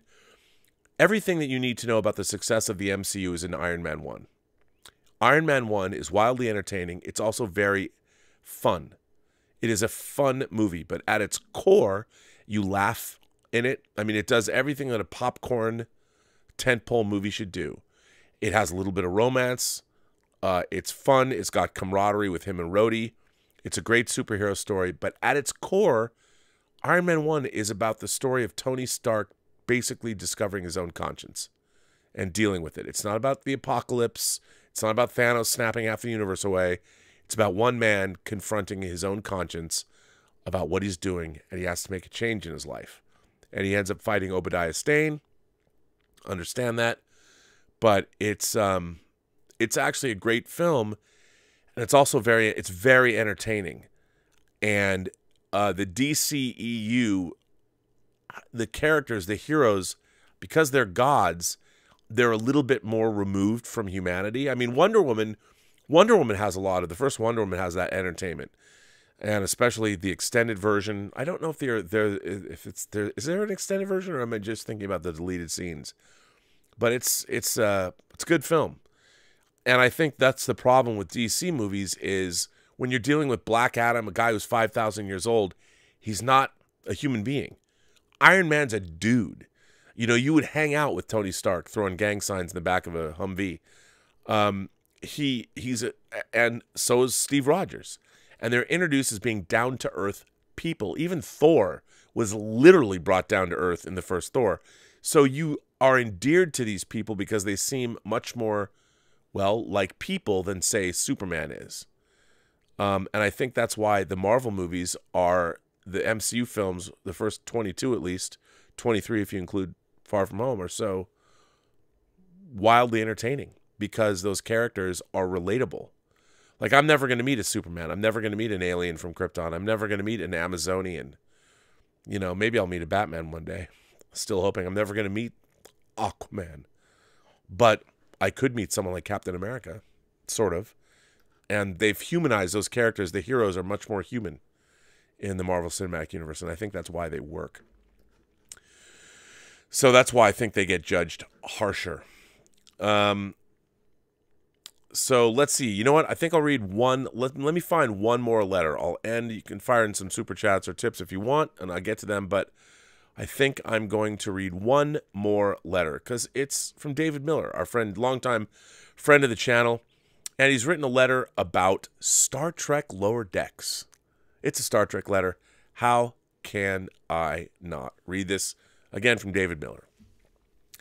Hi, Rob. Long time no righty. I'm just going to get into it. I'm writing to explain how to fix Star Trek Lower Decks, or rather, how I would prefer to see a comedy show work in a Star Trek setting. First, I want to explain why Lower Decks doesn't work for me. Ooh, I know, David, you and I park our shuttlecrafts in the same shuttle bay, so I can't wait for this. At its core, I find Star Trek Lower Decks to be a very schizophrenic show, in that we have a group of people who are so impulsive and immature that I can't ever see them getting a commission aboard a Starfleet vessel. Yet, when the chips are down and the ship is in danger, they somehow pull it together and become incredibly competent and effective crewmen, even more so than the officers that outrank them, which I just can't see happening in any real-life scenario. This dynamic is directed by the identity on which the show is founded. Lower Decks has elected to embrace buffoonery as their identity, not wit, not cleverness. In the 1970s, the crew of the Cerritos would have been described as a bunch of madcap zanies, similar to the antics of Police Academy. That format has no place in a Star Trek series, in my opinion. So, what is the flip side to buffoonery? Lower Decks should not be Police Academy. It should be MASH. Another great comedy of the 70s, but one with a very serious cast of characters, which makes perfect sense. The most intelligent people in a group are often the funniest, and vice versa. As with Star Trek, MASH's cast would often find themselves in the most dangerous of situations where they had to stay professional. They have a job to do, and if they don't do it, people die. The officers of the 407th would use humor to deal with the horrors and absurdities of war, and allow them to make some very profound statements about it along the way. Likewise, the cast of Lower Decks should use humor to help cope with the dangerous conditions they encounter in space, an environment tailor-made to kill them, but not create those conditions. Their observations should be humorous, but not farcical. It can be done, people. It can be done. So looking over what I just wrote about a 30-minute situation comedy based on a sci-fi adventure show, I'm the first to admit I may have thought a little too much about this. And full disclosure, I've come to enjoy watching Star Trek Lower Decks. Maybe there isn't enough of an audience anymore for a dry, witty, intellectual comedy, but I sure would like to see what one would look like. Cheers, David Miller. David, first of all, that was a great letter. And second of all, you pretty much just put into stark relief why I don't like the show. Buffoonery, farce.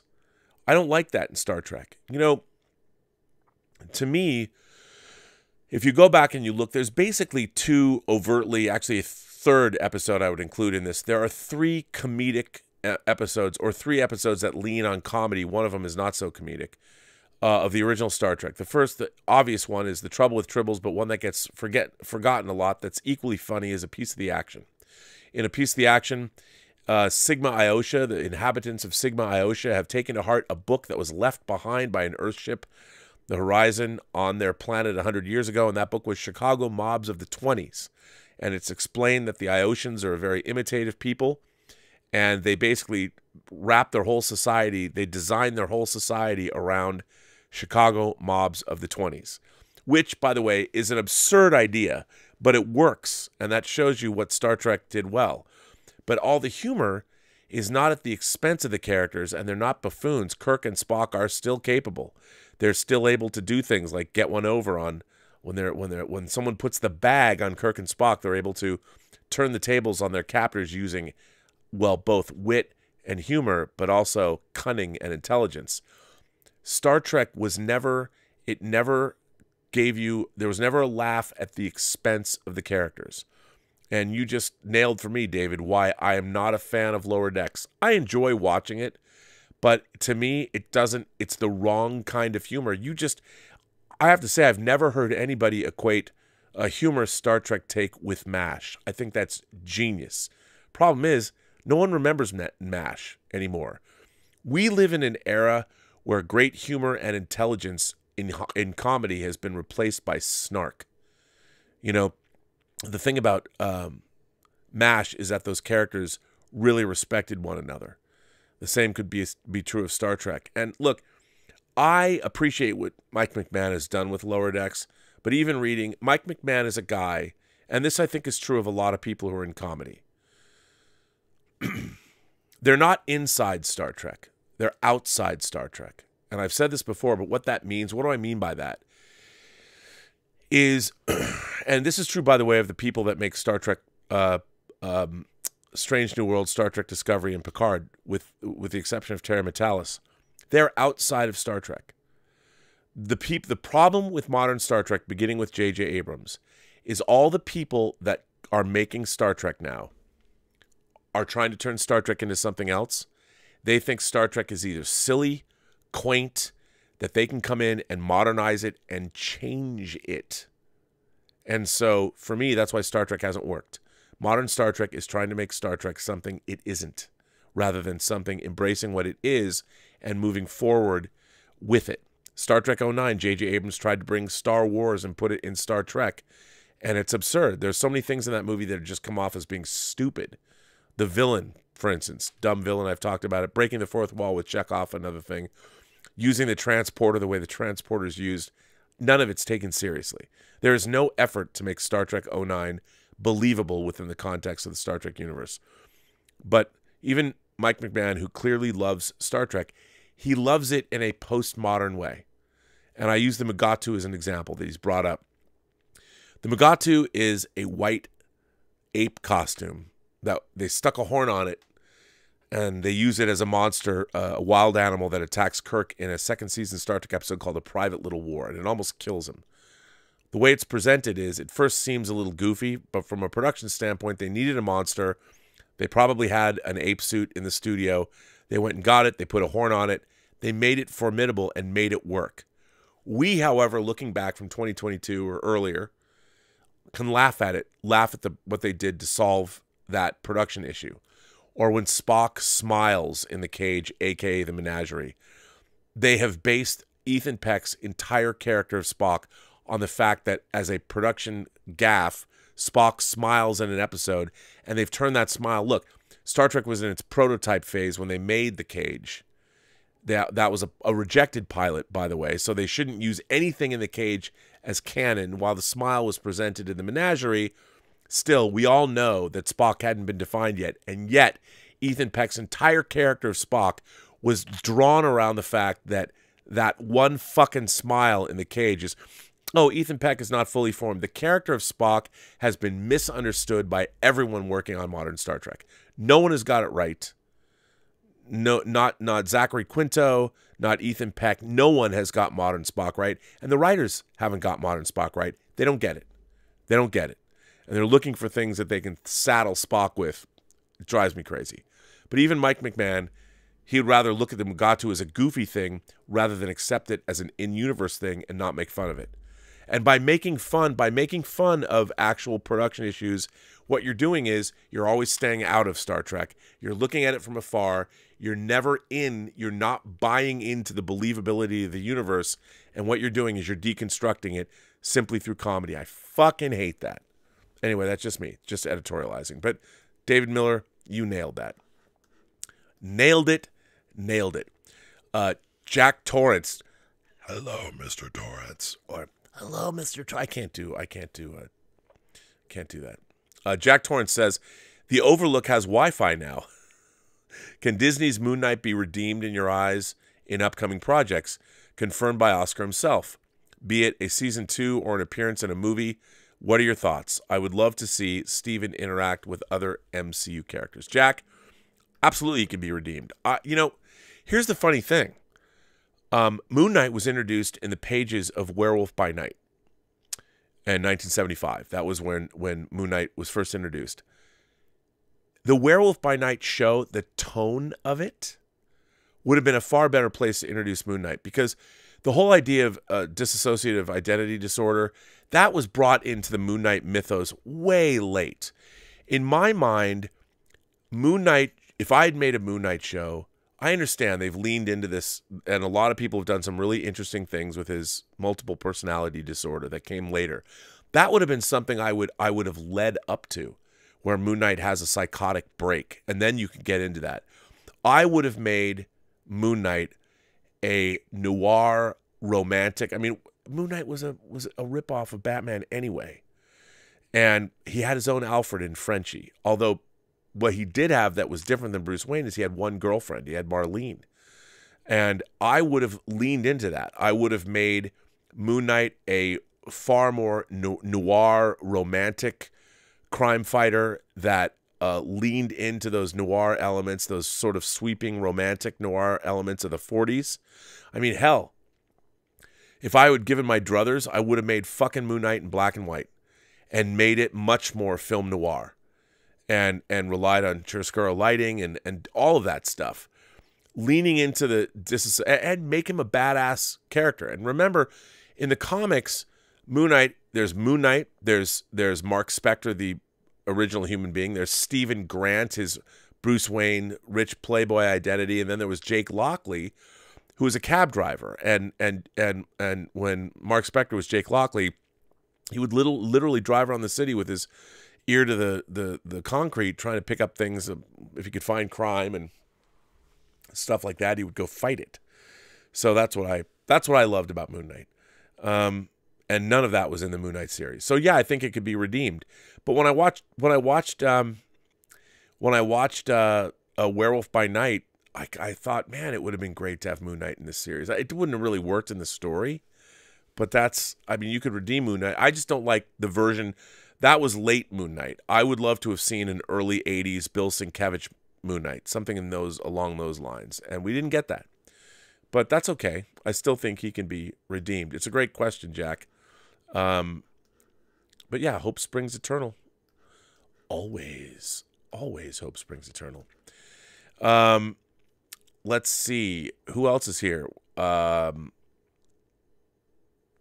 Kinky Sphincter has been a member of the channel for 23 months. Thank you, Kinky Sphincter. I appreciate that. Blue and Gold Throg, who kept my ass clean during the pandemic. Throg, how you doing? How is the family? How are you? Well, ain't this just a time capsule? Bong! It is, but we're not during the pandemic. Throg used to send me giant. We couldn't get toilet paper for a while. He would send it to me from the East Coast. Throg is a good man. I like that. It is a time capsule. Chad Joyce says, read JJ's book S. It is an experience. Set up as if you found a book with handwritten notes in the margin. You follow the conversation suspense story of two readers via the notes and the book itself and the author's mystery. So he's leaning into the mystery box, which is fine. I think that's great. That's what he does.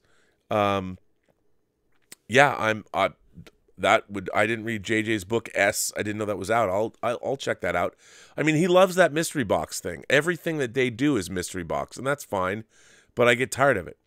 I do get tired of it. Some Old Guy in Hollywood. How are you doing, Some Old Guy in Hollywood? Just saw Andor episode 7. God damn it, I need more. Well, you're going to get more. You're going to get 5 more episodes. You're going to get episodes 8, 9, 10, 11, and 12. So that was kind of a standalone episode, and then they go back. They're setting up episodes 8 and 9 and 10 are another 3-part story, and then 11 and 12 are the climax. So there you go. And on that note, everyone, I'm going to end this. I got to go finish the new episode of Designing Hollywood that will be up tomorrow with the costume designers of Black Adam. So look for that on the John Campea Show. And I want to thank everybody for generously supporting this channel via Super Chats and tips. Thank you for becoming a member of the channel. If you are a member of the channel, know that this Saturday, Roberto Suarez will be hosting a member chat. I will be there. So how we do that is anybody that comes into member chats that wants to talk to me, you put your hand up, and we just put you in the queue, and you get 10 minutes. 10 minutes to speak and say your piece and just talk to all of us. Talk to me, talk to all of us. They're a lot of fun. We like to hang out. And, yeah. So there we are. Matthew Hensley just sent in a super sticker. Thank you, Matthew. I appreciate that.